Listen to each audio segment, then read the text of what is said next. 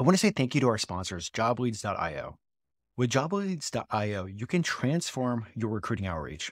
What it does, it enriches job board leads with hiring manager contact information to save time, energy, and money. So join the game changers in recruitment today. Visit jobleads.io for a revolution in recruiting outreach and use code Benjamin10 for 10% off for your first 3 months.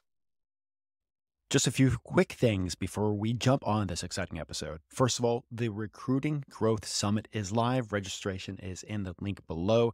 Check it out. We are finalizing everything over the next week, but it is going to be January 15th through the 19th. We're going to have 10 awesome speakers sharing about how to set in 2024 and make it the best year yet. So make sure to sign up. I'm excited about this episode of the Elite Recruiter Podcast. I have my special guest, Donnie Gupton from The Relevant Recruiter, to talk about how to actually be relevant in today's market. The game has absolutely changed. It is what us recruiters are doing 5 years ago, what us recruiters were doing 10 years ago, and what us recruiters were doing even 2 to 3 years ago, or even 6 months ago. It's different now. The game's changed.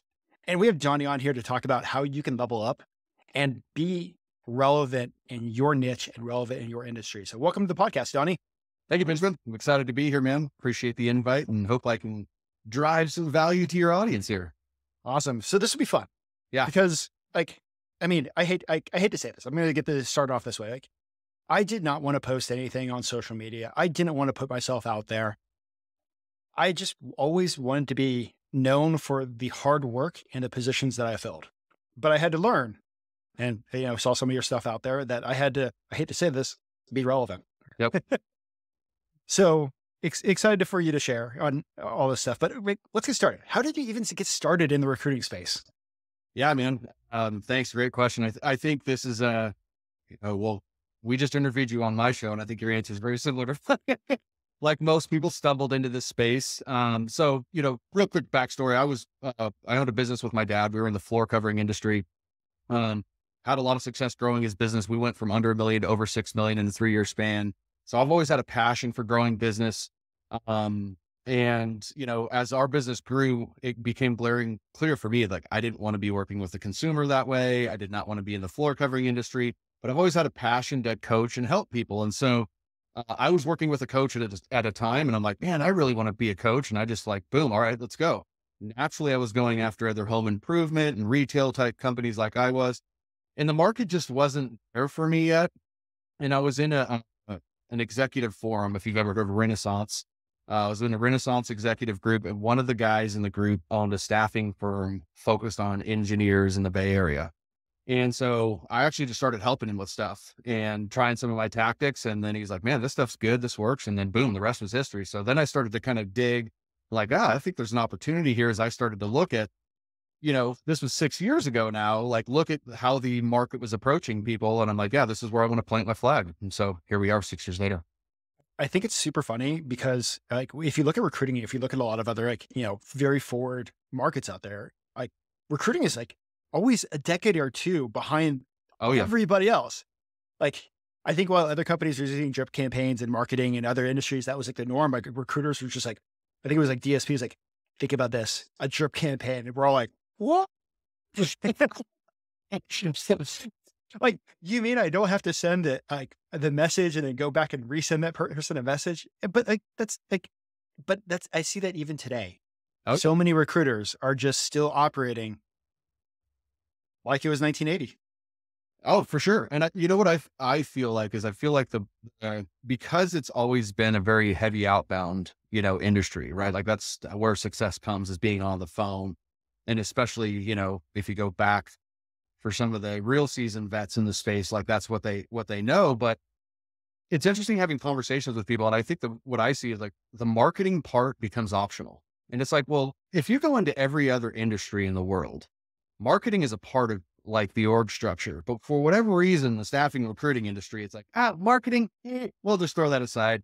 I was talking to a lady a couple of weeks ago and she was exactly that. She's like, oh, I don't want to market. And I'm like, well, are you serious about having a business? And she's like, yeah. And I'm like, well, then it's not a matter if you want to, you need to, right? So yeah, it's interesting. I mean, as a recruiter, I didn't want to put myself out there. I didn't want to do all of that stuff. I just wanted to let me fill roles. But then like, if you start thinking about this outside of, at least I started to see like, not everybody was picking up the phone anymore. Mm-hmm. You know, Mm-hmm. now, like not everybody was answering every email. Yeah. Like Donnie, how do you be relevant and how do you get past the noise?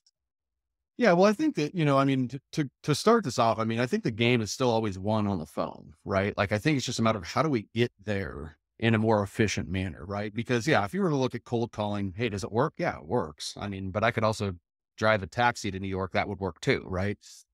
So I can pick a jet plane or I can pick a taxi, right? I can pick 100 cold calls or I can drip campaigns or automation, right? So I think the thing is just looking at it from a standpoint of, what is the trend? And so when you're looking at cold calling, it's like, well, now look at what it takes to get through. If you were just to call support for, your most recent purchase, how many buttons you have to push to get through somebody, right?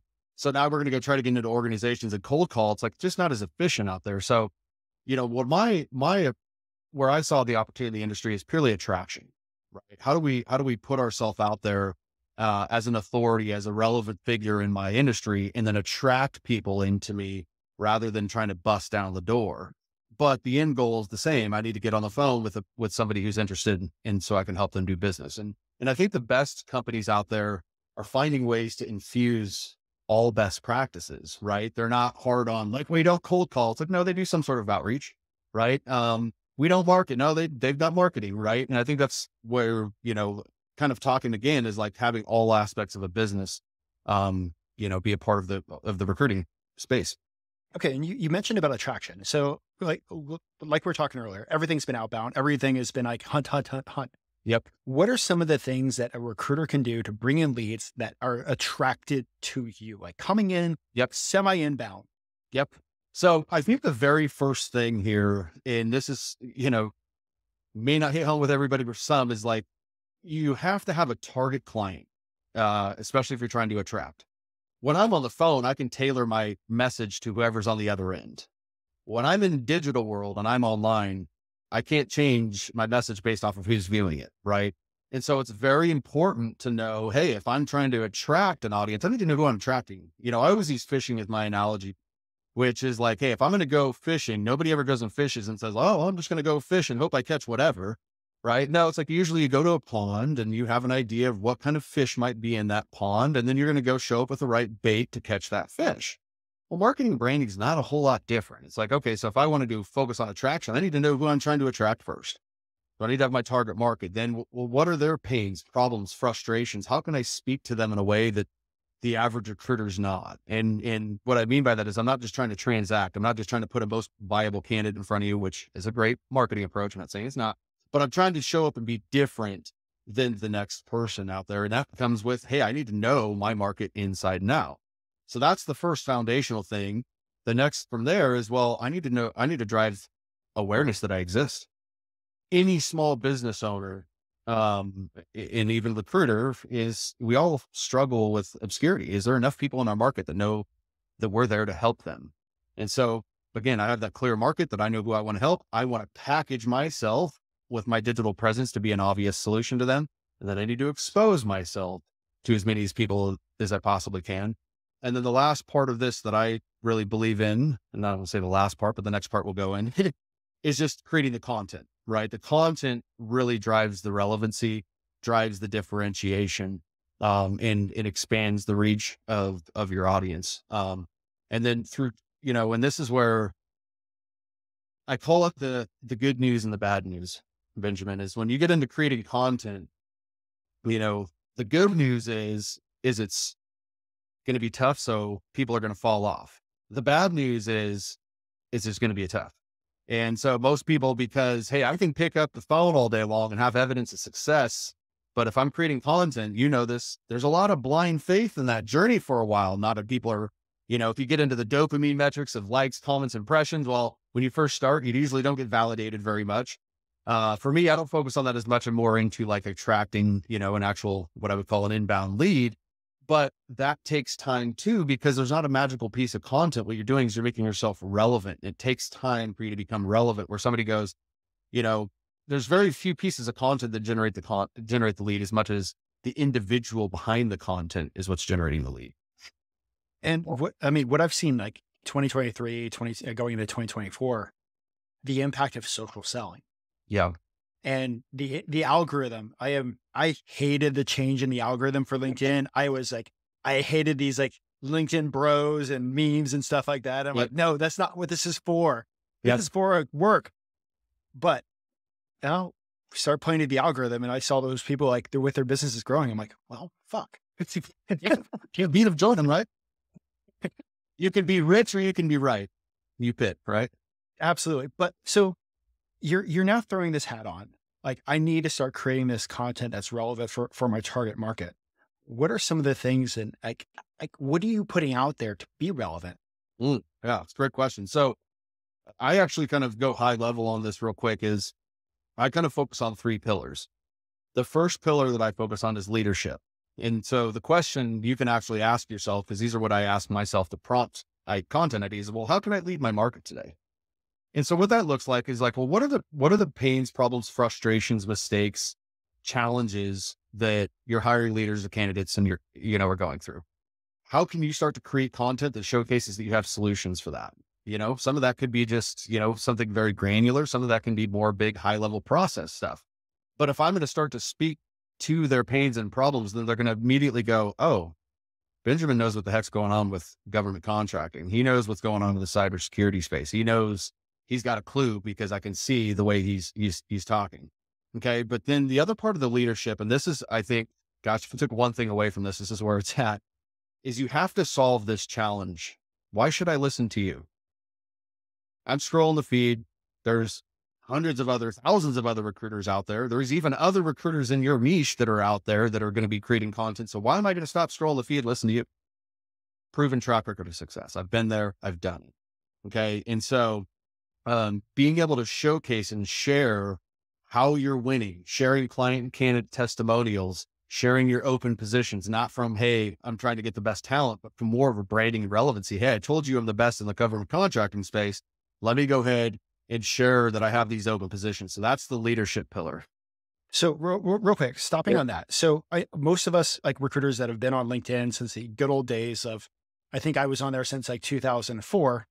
Like we always shared, hey, here's our open positions. Like, I feel like that isn't working anymore. So are you sitting there saying we should share open positions, but also like talk about the positions we're closing and talk about all that stuff? Absolutely. Absolutely. Okay. Well, here's what I say. So yeah, and you bring up a great point. No, it's not like checking the box. Exciting new opportunity. Right. So one of the home runs that we found is you share your open position, but you do it from a branding. Yeah, I'm putting my branding and marketing hat on. I'm not putting my recruiting hat on. I have no care in a world that I'm going to share this position and I attract a client or a candidate from it. That's not, most of the clients I'm working with are hunters and that's what they pride themselves on. But what I can do is I can turn it into a LinkedIn slideshow and then I can put my branding behind it. I can put my personality behind it. And I can put 3 graphics and I can be more of a marketer and brander. And I can say, are you looking for your next cybersecurity opportunity? And then go to the next slide and here's perks of this company. Here's perks of this opportunity. Here's how you're going to expand. And talking, I think one of the areas that I see recruiters make a mistake is like, here's a new sales position. Here's what you're going to do as a salesperson. It's like, oh, well, no shit, huh? Like, I didn't know what I was going to do in sales. And since I'm in sales, like, well, what's going to get them excited and attracted, right? So we just do these slideshows from a branding standpoint. So yeah, it's sharing the job, but it's not from like any other point other than marketing, right? And then I'm going to share with you, I have success. Oh, I love getting messages from, like this, and I'm going to screenshot my testimonial, or I'm going to take my LinkedIn recommendation. I'm going to put it out there, but I'm going to highlight my prospect so that way I don't look like I'm pretentiously bragging or something like that. Right. I'm going to share somebody else's success and story, so to speak. And when you say slideshows, are you talking about LinkedIn carousels? Carousels. Yeah. Yeah. Okay. For the listeners, don't laugh. I couldn't figure out how to do a carousel for the longest time. I feel like I'm not the most tech savvy person out there. And the people run circles around me. But like for me, Canva makes this pretty easy. What do you use? Yep. Canva, 100%. Just keep it simple. Go to Canva. You can create a template slideshow. I mean, it's literally grab your colors from your website, grab your logo, put some text, You create one template one time every time you get a job posting, doing just part of your process. You create that same template where it's just like, I'm going to slap and grab and put a testimonial on there. And you're probably going to Canva, put in a testimonial slide, put your colors, your logo behind it, and boom. And now it's low hanging fruit content, right? Like there's no effort in creating that. It's basically taking whatever's happening congruent in your day and then showcasing that. And So, real quick before we move on that. So like most of us recruiters, or a lot of us recruiters, have worked at these large staffing agencies that had these entire like communications marketing departments that were spending so much time effort putting this stuff out. There's now great companies like Canva where you can literally go toe to toe with branding. Then these big $100,000, $1 million like marketing budgets. Yep. Oh, well, I mean, there's so much more available to us now as individual, small businesses, independent recruiters, boutique recruiting agency owners, like wherever you put it, like you can compete with anybody now with the tools and technology that's available. I mean, it's not, and if you're not thinking that way, then it's just because you're not, it's kind of one of those things we don't know. But yeah, I mean, you can definitely create a presence for yourself and utilize tools like Canva and all the other AI stuff that's out there to start showing up. And it's one of those things that like, it depends on how bad you want it, right? But like, this isn't an option anymore. If you're serious about truly building a solid recruiting agency, and you don't have 20 years of client relationships, if you think you're just going to kind of do a bunch of outbound now and you're going to be good kind of flying under the radar, you can win, but the person who's out there like a sore thumb that's driving their own brand narrative and things like that's going to win that much more. And we can expose ourselves way more now, using more modern approaches than we can, with kind of the old school approaches. So is there any other like recommendations that you would say to be like bringing out that relevant content for that? Yeah. So there's actually two other pillars I want to dive into. The next pillar is the service pillar. And this is, I think, kind of traditional content marketing, which is more, here's your tips, here's your tricks, here's your how-tos, here's busting through myths and things like that. So getting in the habit of like, hey, here's 3 interviewing tips. But here's the thing is like, if you were to follow my stuff on LinkedIn, most of my posts are talking about recruiting agency owners, recruiting entrepreneurs. And I do that strategically because I don't care about anybody else on LinkedIn. I'm not saying that in a bad way, but like I have one objective, which is to capture their attention. So I'm going to talk to that audience every single day. And I think this is where a lot of recruiters don't do that, is they create content, but it's vague. And so I don't know who are you creating it for? Right. And so, but being able to really add value to your industry puts you into a position of goodwill, makes you more of a resource and not just transactional. And so that's the next pillar. And then the last one is, and you kind of talked about this before, is what I call it the connection pillar, which is putting a little bit of your personal self out there. And there's 2 reasons that I really recommend this. One is that unfortunate algorithm. Is when you I can tell you 10 times out of 10, if I post a picture of my wife and I, or if I post a picture of my son, the impressions go like crazy. Then I'll go drop a ton of value. And it's like, is anybody reading this thing? And so it's like kind of just hacking, gaming the system a little bit. But the other thing, and this is, in my opinion, it's more important now than ever, is there's AI, there's ChatGPT, there's all this stuff out there. I want to connect with real human beings, and authenticity is absolutely key. And so hey, I can go in AI all day long and I can create articles and I can add value. I can create my leadership content. I can create my service content, but you can't create my connection content. You can't replace the experiences that I'm having in life. And so by sharing and showcasing that makes me real, makes me authentic, and makes me more attractive to people, because I can't tell you how many times people come to a call and be like, oh man, you're an Itis fan. Oh, just by watching videos and seeing what's in the background or listening to things I'm talking about. Or recently I've been talking about, I just went to a Tool concert, took my son, posted about it. People are on the call like, hey man, I saw you went to Tool. That's awesome. So, and I believe that people do business with people that they know, like, and trust, right? So, we don't have the same commonalities all the time for you to know, like, and trust me, but you can get an idea of who I am as a person. And I think that that's how people are making decisions now. This is 2023. Nobody's buying brands and logos.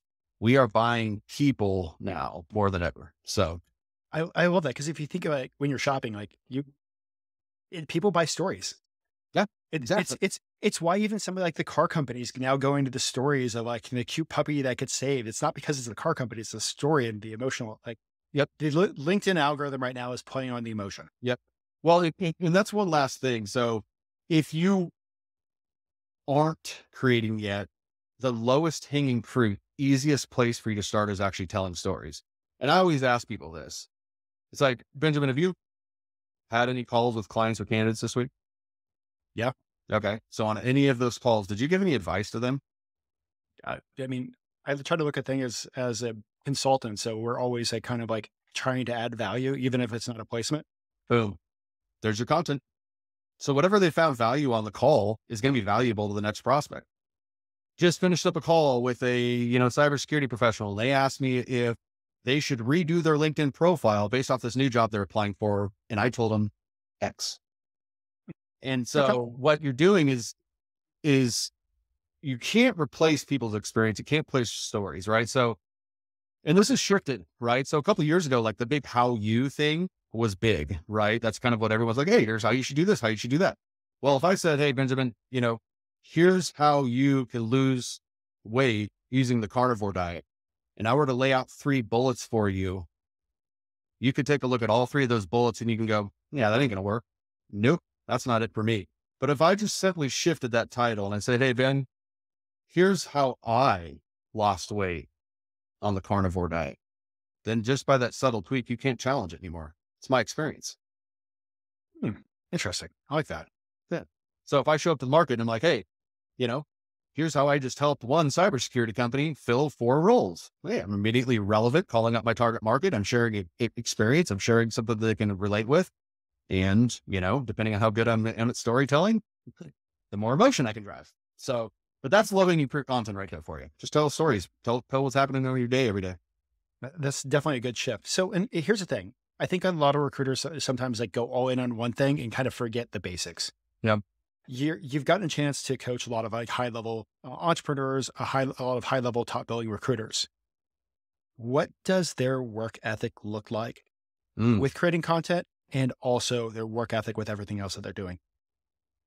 Yeah. Well, I think they have a mindset of, it's like, first and foremost, it's like an option, right? They have clarity of commitment, right? Like, we're committed to this. This is what I'm doing. So I think with anything, doesn't matter if you're marketing, content, whatever, it's like having clarity of action is most important. What am I trying to achieve? So the first thing was like, well, are you committed to posting 3 times a week, 5 times a week?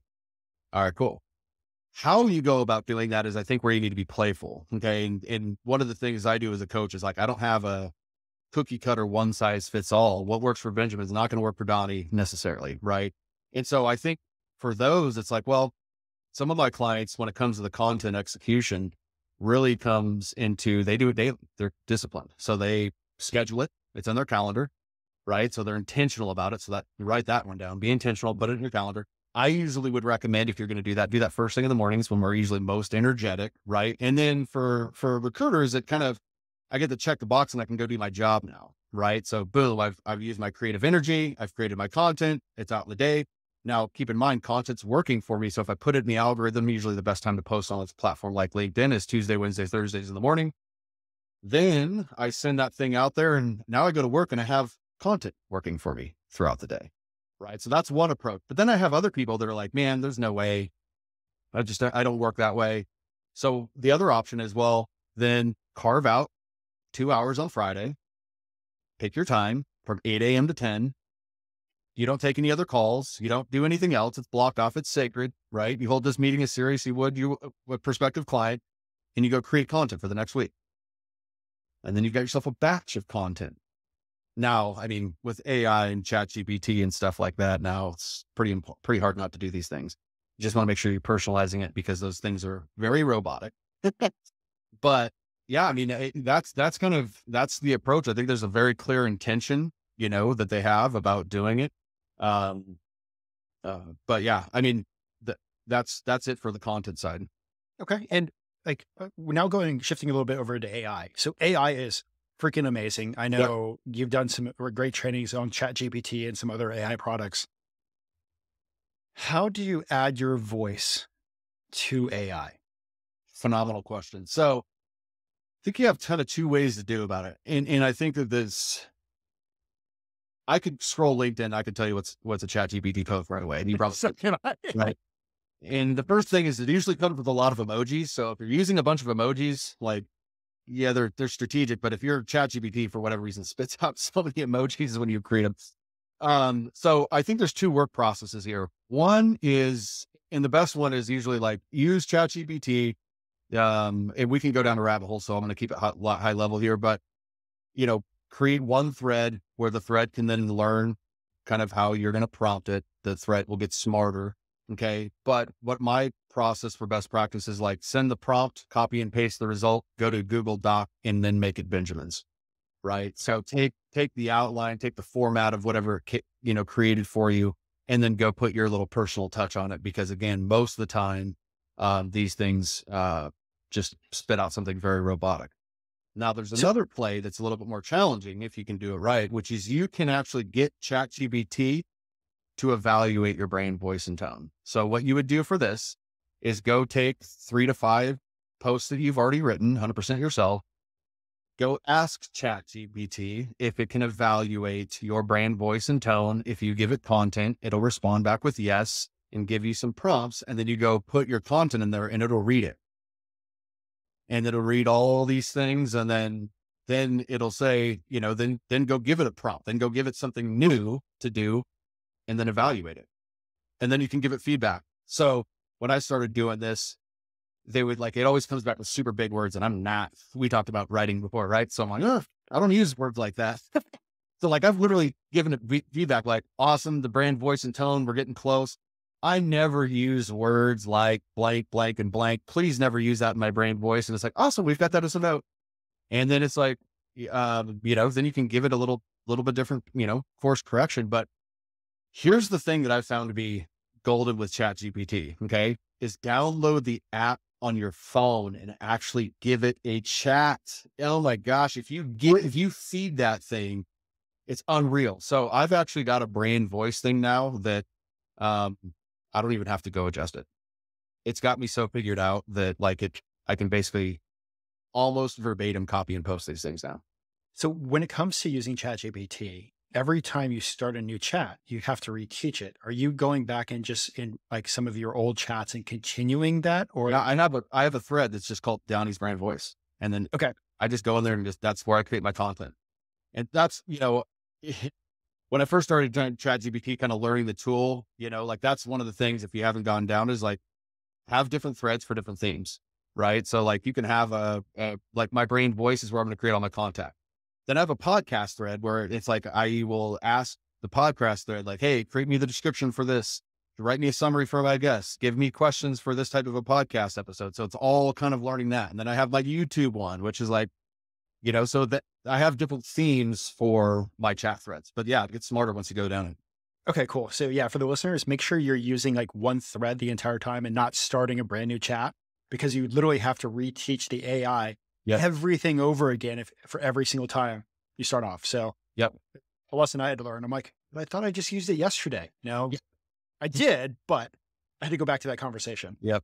Well, Bard, if you haven't played around with Bard much, is got its own kind of use case, where, Bard, I love ChatGPT for more like the content creation, where Bard is, where you should be putting that hat on is when do you need internet research information? So a couple of use cases is you can go into Bard and say, find me companies that are hiring cybersecurity professionals in Washington, DC.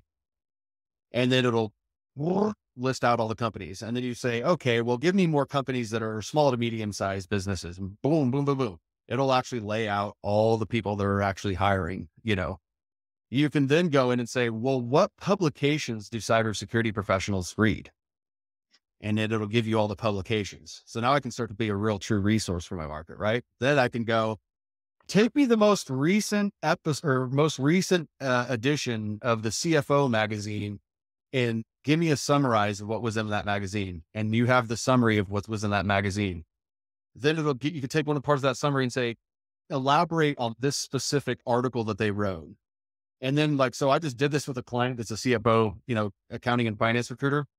And the amount of information they got in a 5-minute set of prompts to be able to go be a resource for the market was mind blowing, because they basically got this whole article in a synopsis for them.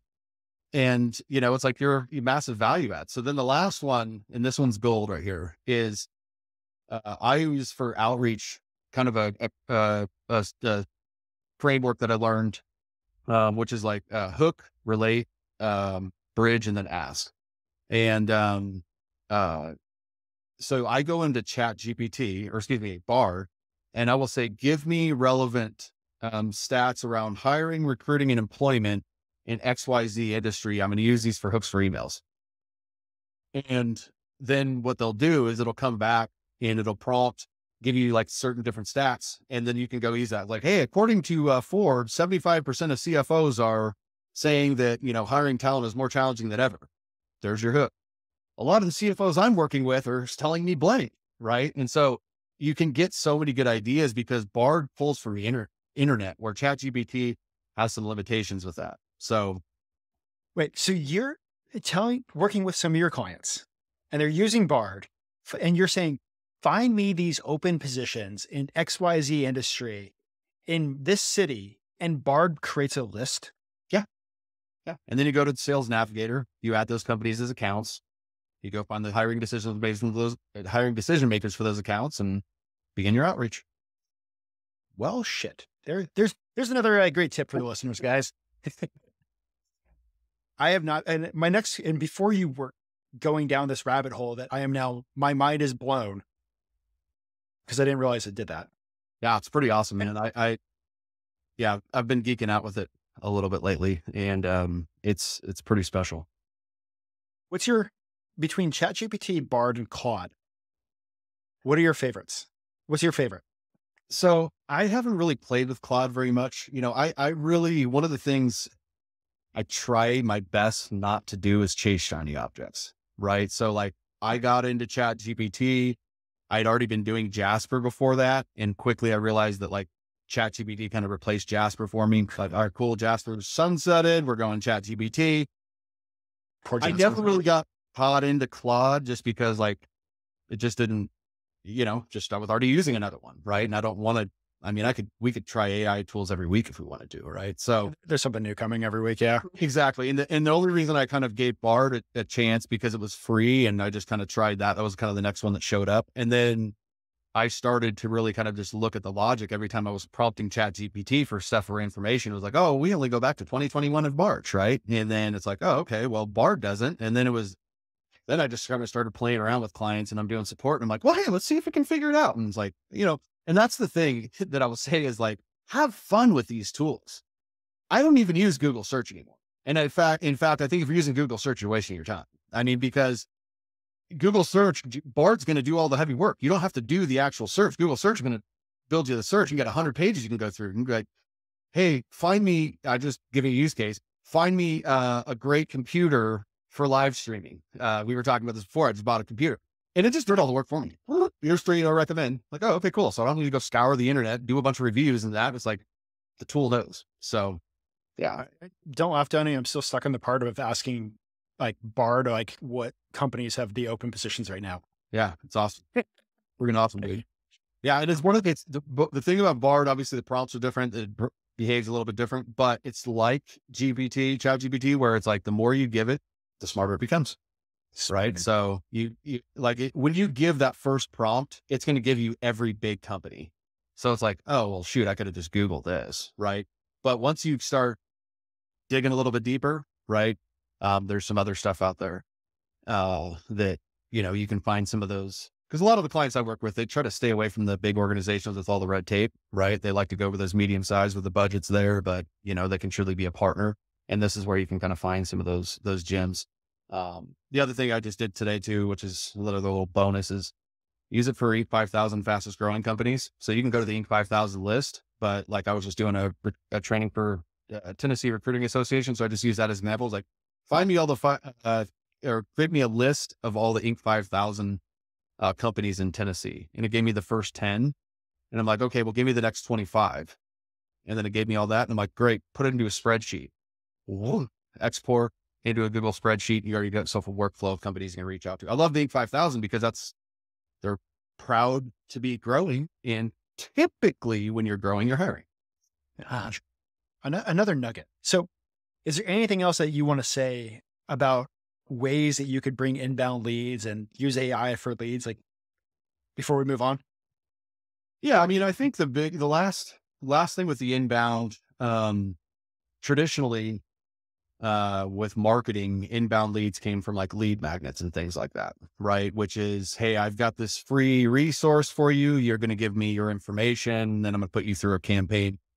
I think that's good best practice. I think that recruiters, especially with using tools like AI and ChatGPT, can put yourself a guide together in a matter of a day, right? Go to Canva and get it designed and boom, you're in business, right? So you can literally do all that for free now and go get yourself a nice interview tip guide for your candidates in your marketplace to start to separate yourself. But those little resources I will use as a way to generate conversation. So I just never give it away. It's like, hey, I recently just wrote a guide about X, it includes boom, boom, boom, boom, boom. Drop me a comment below if you want a copy of that.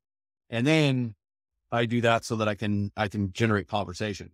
I'll also use my resources in some of my direct outreach. I usually don't even try to sell. I just try to get people into dialogue. And something I do with my client that we have a lot of success in is we're very rarely going, hey, we see that you're doing this and our company, here's our unique selling proposition, especially on LinkedIn. I don't think people want to be sold. So we go with more of a resource approach, very tailored to the audience. And then we ask for permission because people are used to getting spammed on LinkedIn, right? Where you just all of a sudden getting a link. So it's like, hey, John, working with a lot of CFOs on here. We just built out, XYZ guide. Wanted to reach out, see if it's something you'd be interested in. Give me a yes or thumbs up. I'll pop it over. Now, the reason I do that is because now in order for them to get that, they have to dialogue with me.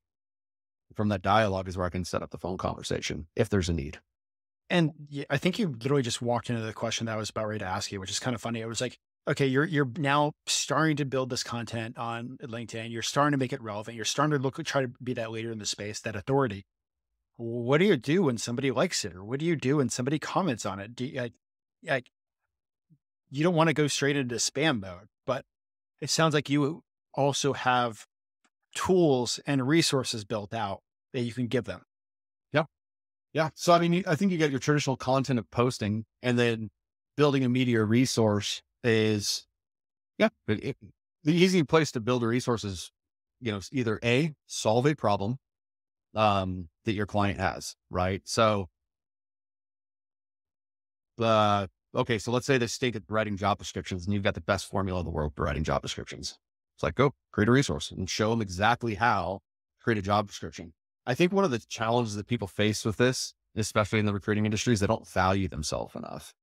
They don't value what they're bringing to the table. And they just assume that, these companies have everything figured out because, well, they're a big company, so they should have it all figured out. It's like, no, you actually have a hell of an opportunity to be a massive resource to these companies. And one of the biggest ways to get into a company door is like, rather than me tell you how good I am, I'm just going to go ahead and show you. Here's this resource. Somebody should read that resource and go, holy shit, like this is really good. I want more of that. Where do I get it? Right? Oh, well, I can help you with that, but the best resource out there that is going to attract attention, both your clients and your candidates, is a salary guide. Every candidate wants to know what they should be getting paid, and every hiring decision maker wants to know what market rate is, right? So you could literally go to market whatever prospecting approach you're reaching out to, clients or candidates, and use the same guide and you'll get yeses all day long. I will say that salary guide, I've never created one, but it's one of the go-to things in the cleared space. Clearance Jobs prints one out and all of us recruiters are just like eating the data. Yep. But because we're eating the data, we're back on their platform again. Yeah, exactly. Exactly. Yeah. So that's when we want to be the one that creates the, how can you extract and get the data? And that's a challenge. I mean, I've helped people build these out before and, you can have some more success with that. Like if you're a bigger firm, like the bigger firms, I've coached a couple firms that are like 30, 40 people. Well, they're getting they're hiring so many people per year that they can get enough relevant data for their market just from what they're doing from their own hiring. Right. But, is Benjamin and his wife going to be able to get enough data for your industry based off of how much you're hiring? I don't know. You would know that. Right. So if you can't, then what are the ways we do that? There's other resources. There's companies that actually do, salary survey type of information, or you go create your own campaign to your network where, again, the cool thing about doing things like this, when you're doing discovery, it's such a frictionless way to get in front of an audience. It's like, hey, John, I'm going to be doing a salary survey, for cybersecurity professionals. Hoping to wrap it up here in the next couple of months. Would that be something you'd be interested in? Start with the ask, value add for them for, yeah, I would be. Great. You know what? I'm still looking for feedback. Could you take a few, if I sent you over a 1-minute survey, would you take the time to fill it out? Yeah. Go get yourself a Google form, ask all the questions you want for your salary guide. It's going to, do all the data there for you, and boom, you can build your own salary guide that way. So Fantabulous. Now, and shifting gears a little bit, you mentioned this one thing a few minutes ago. Most recruiters don't understand the value that they add. mm-hmm. How does a recruiter go back and realize what they do and the value that they truly add? Oh man, that's a loaded one. So dude, I think that that's a big, I think a lot of that has to do with like, their own self-worth to start. Right. I think that's, if I were going to go real deep, that's where I'd go, is like, there's a pocket for a lot of people to kind of find value in themselves, love themselves, so to speak. And so I think that's the underlying, but I think going back to what I said earlier, if you start to look at the evidence of your calls, right. And you start to look, and now there's certain recruiters that probably can't do this, right? Probably not very good recruiters. But like, if you have a pulse in the market and you've been doing this for a while, the thing is like looking at the challenges. So like, what frustrates you about a certain company's hiring process, for example? How would you fix that? How have you seen other companies go about, doing that? And what is better? What does good look like? And sometimes it's educating our market on what good looks like, can attract. So, but I think that it's, if we go deep, it's like, well, finding value in just me as a human being, or, self-love, so to speak. But then, yeah, well, where are the areas that I'm already getting impact? Where am I getting validation from my market? What is the feedback that my clients are saying? What is the feedback that my candidates are saying? But it's more of just this assumption that these bigger companies haven't figured out. Right. And, I think this is a kind of a part of the challenge of the industry is, a lot of recruiters I feel like I've been interacted with have this mindset that they're like, you're in business for like, well, it's October 2023. And so like, this is what I'm in business for. And very few are like forward thinking, big vision thinking, right, that are really bought into it. And the point I make with this is like, well, this about me, Benjamin, is like, I was never a recruiter. I learned this shit. And so that's because I had a relentless effort to figure it out. Now I could probably speak to this industry better than anybody because I could taken the time to do it. So there's that place to go, yeah, I don't know everything. I'm gonna figure it out because I'm committed to this. Right. And so that's the part of like, hey, when I first started this, contingent, retained, what the heck's that? Staffing, recruiting, executive search. Like I couldn't tell you any of it. Right. And there was times when I was first going on my first sales calls, the guys were just chewing me up and spitting me out. Right. Like, hey bro, you've never done this before, have you? Like, no, I haven't. And, for me, I've always just been honest and transparent about that. But my big point is like, hey, look, if I can find a way to come into this industry I knew nothing about and learn things so that I can be a valuable resource, then you can too. And that's the part about, hey, I'm fully committed to making an impact on my industry. I'll learn these things. And then I only share value where I'm comfortable, right? You never hear me talking about recruiting tactics because I'm not a recruiter. I couldn't tell you guys how to recruit. Tell you how to market the hell out of your business and grow your brand up for sure. But I'm not a recruiter. I stay in my lane. And I mean, what I've seen over the years is a lot of recruiters suck at marketing. Yeah, and you said it, not me. I mean, how many recruiting companies actually hire a marketing person? Typically it's zero. They just hire another salesperson. Yep. They do it themselves. I always view it as, I always explain it's a box to check. Oh, shoot. Yeah. You know what? We do need to do marketing. Oh yes. People keep on telling me about content. I need to do that. Well, how do I check this box? Oh, well, I'll just hire, a social media assistant that knows nothing about this industry and I'll have them create a bunch of articles. And then, oh, guess what? I checked the box, but it's not doing anything, but I got that post out. Right. So yeah, I think that's always the big challenge is marketing is usually not the priority, for most recruiting firms out there.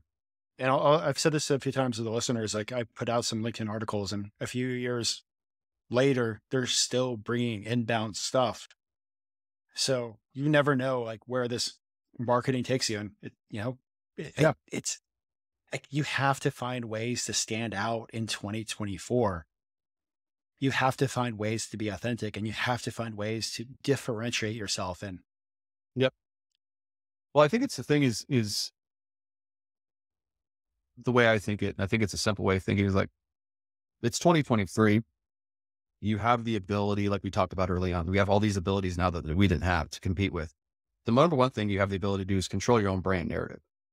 That's fine. You can not post, you can stay quiet, and I'm going to tell whatever stories I want about your brand that I can, or you can post and you can start to share exactly and show people how you want them to view you, view your process, the results that you deliver, the impact you make on your marketplace. Now, as an individual, it's challenging sometimes because our ego is so attached, right? So there's fear of putting yourself out there. Trust me, plenty of imposter syndrome over here, tons of it, especially early on, right? Tons of fear about putting myself out there. But the thing is, like, we don't really have a choice, right? And once we overcome those types of things, and then, we can kind of become, there's really a lot of magic that can happen from it, right? I mean, from what I've experienced for myself, but I've got a couple of clients, we just got done, you were on my podcast, Benjamin, and we were talking about podcasting, which you've had a lot of success with. I know one of my clients that's implemented my system, including podcasting, he's returned 7 figures annually, just 7 figures in additional business purely from his online presence. So it works. If you're a good recruiter, you got to be good at the recruiting job first, right? To make the money, right? But if you have the brand offline and you're not leveraging it online, you're straight up sitting on gold. You're sitting on gold. And that's usually the best place for me to come in and help is like, if you're a seasoned recruiter, right, that knows what you're doing, like, we can highlight the heck out of you. So awesome. Well, fantabulous. Before we move on to the next part of the podcast, is there anything else you want to share? I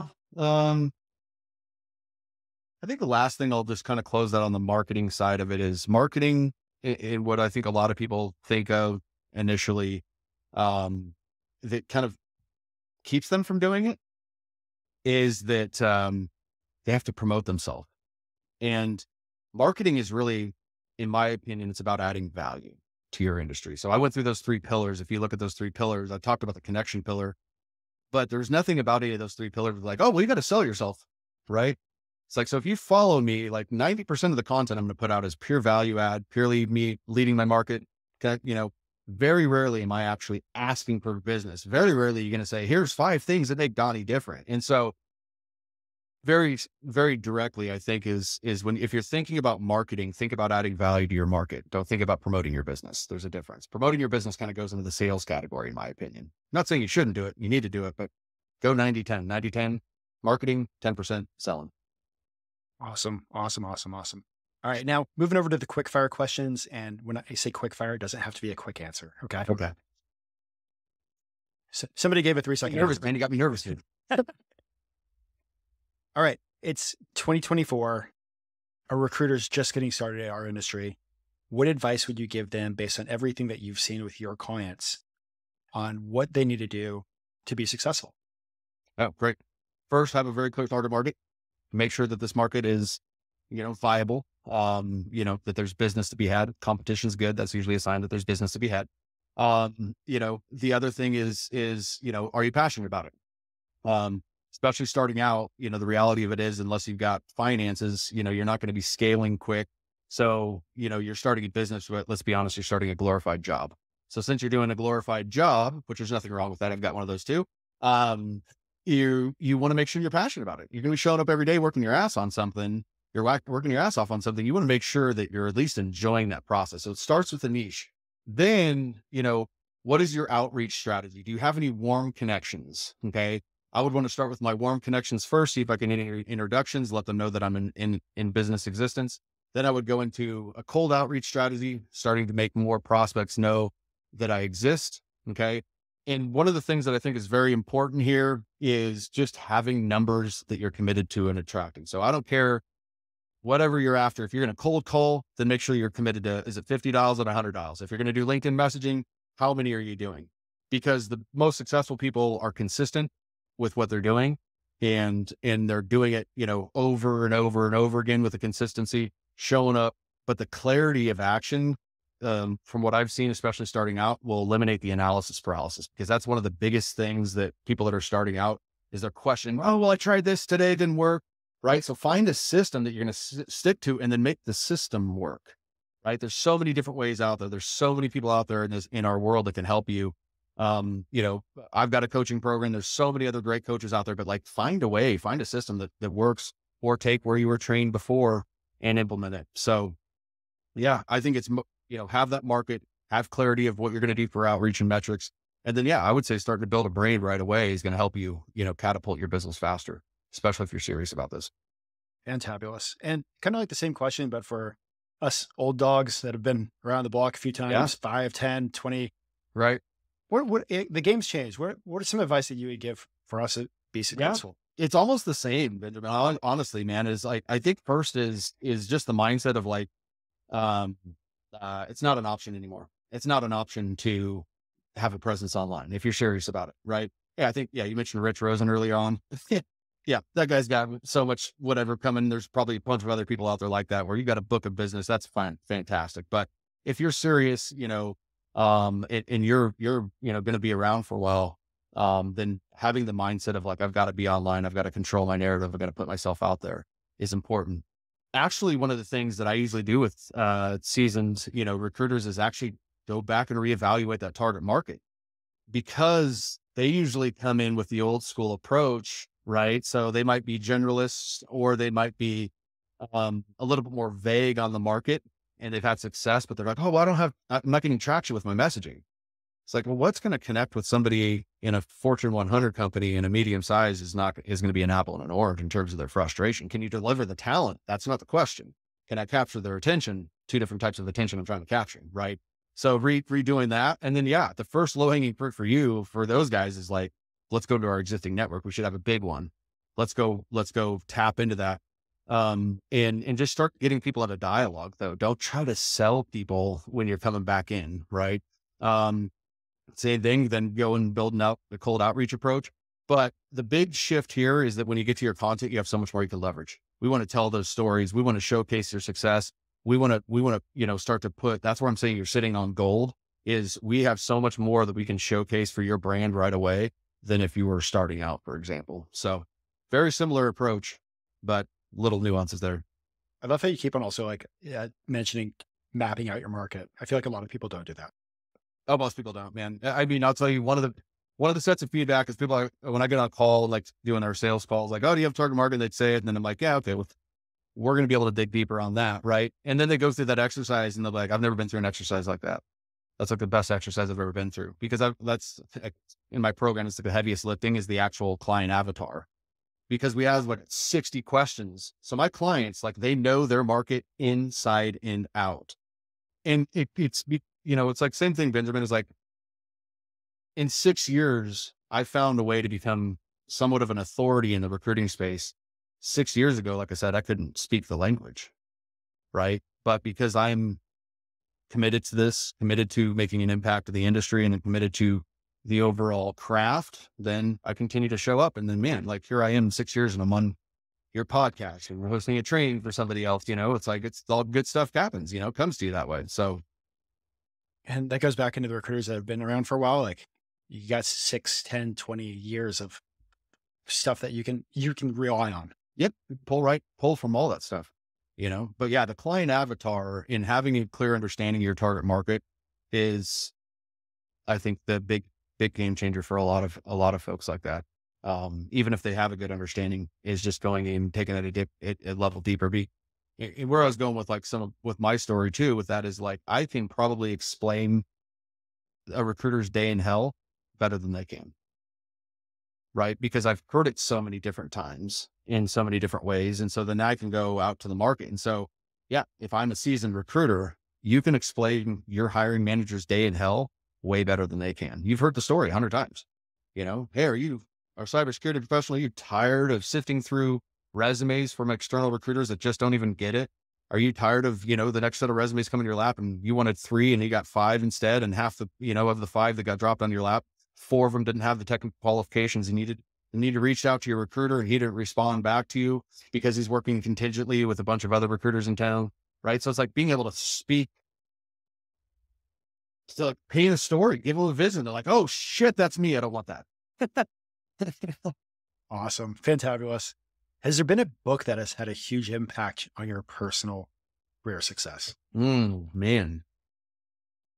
Think and Grow Rich was always one of my favorite books. I think Think and Grow Rich is probably my favorite legendary book. Let me look behind to get a little bit extra inspiration right now.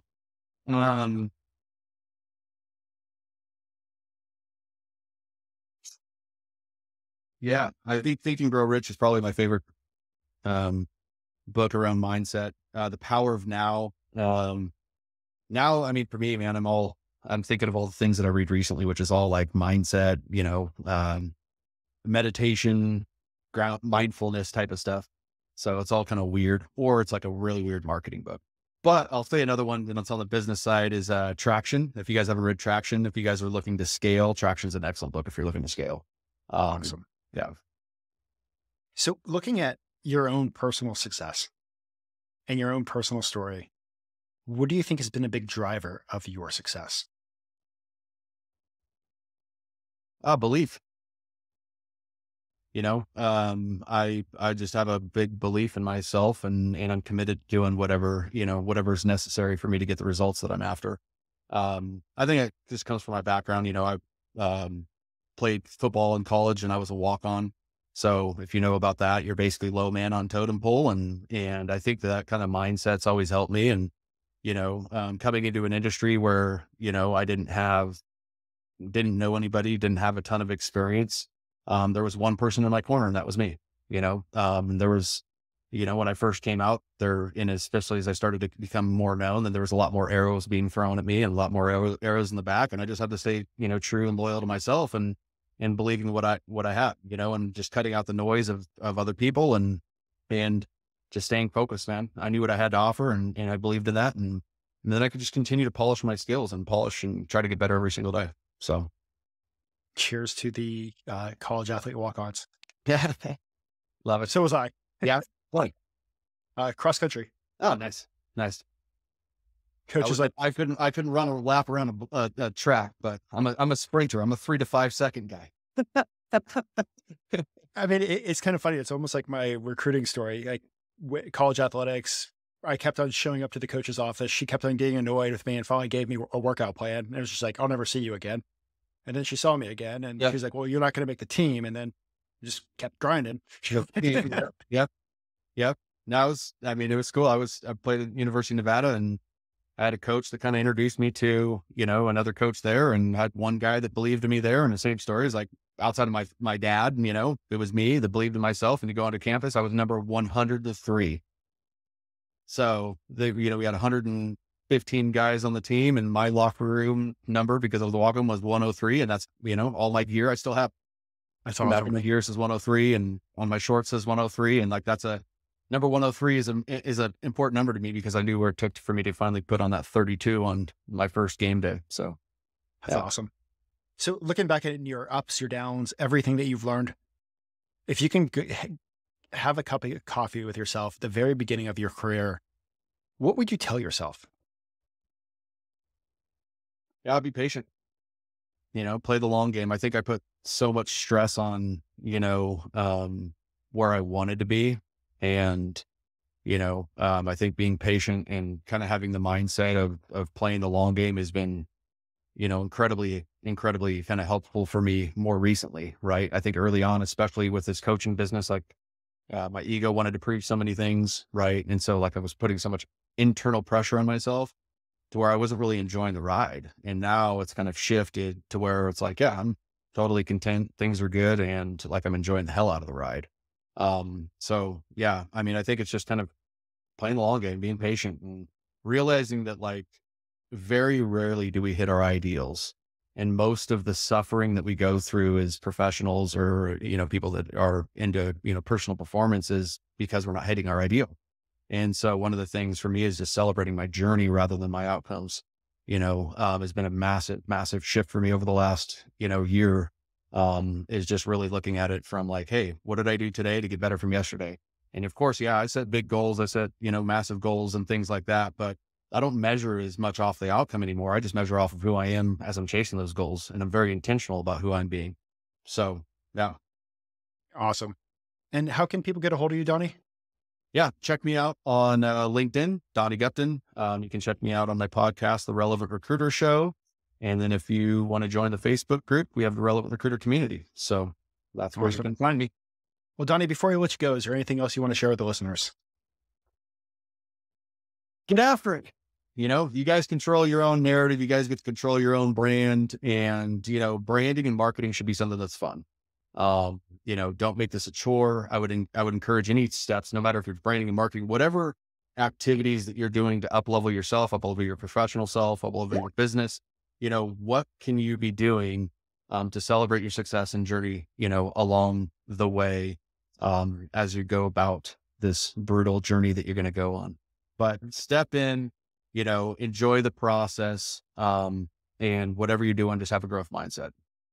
Fantabulous, Donnie. Well, Donnie, thank you so much. One, I love the actionable insights, especially for many of us. I feel like as recruiters, we're not doing the best job, like selling ourselves, highlighting our stories, talking about how we can add value to the market. And I think that's going to be one of the biggest shifts coming into 2024 on how you can be a relevant modern recruiter. So definitely thank you for coming on and sharing that. And my mind is blown on using Bard to like build out a client list. Like, I think I'm doing that like the second I get done. So thank you for sharing that.